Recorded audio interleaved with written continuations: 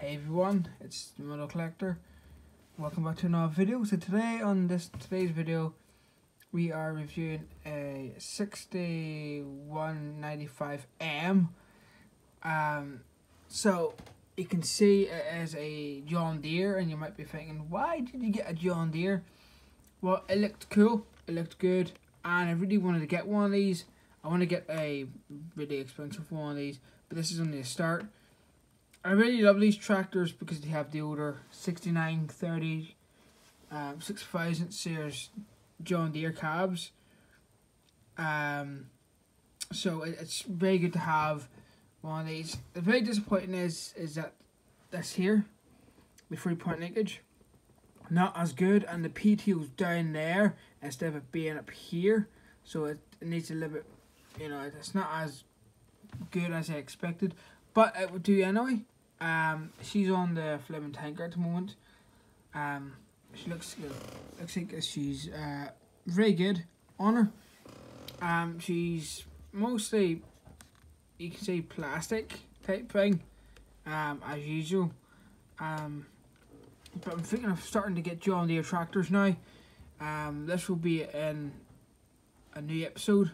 I am starting back the Moto Contractors, and just a spoiler, this year will be on demo, so she'll be doing slurry and mostly mowing work.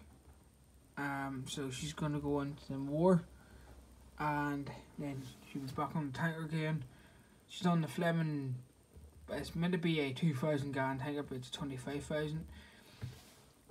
So she's on the 25,000 gallon Fleming tanker, and she will be on a new video. So I know that the beacons, my review is that the beacons isn't as good as Universal's, but the exhaust is nice and chunky. It's better than Zicky's 6920. As I will admit, it's better. Because it has, at least it has a 3-point linkage at the front. But I'm thinking of getting a drop nose, but it still has the same thing as this here. But as a steep nose, John Deere. So yeah, what do you think in the comments below? Should I get more John Deeres? Should I explore going to John Deeres and getting them? I've got a couple of older John Deere tractors, 3 older ones with 2-wheel drive and 2-wheel drive. 2 of the 4-wheel drive and 1 2-wheel drive. So this is my 3rd 4-wheel drive tractor.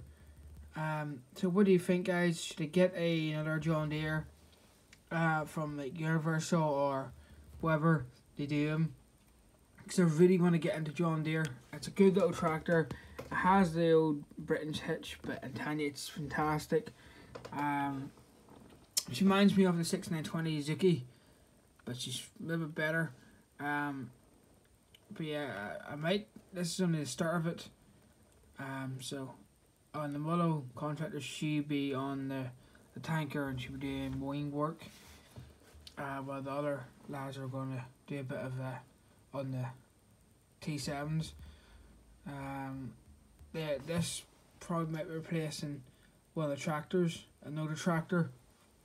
An older TM. She's going to replace the TM, and she's going to go on to doing what the TM is doing.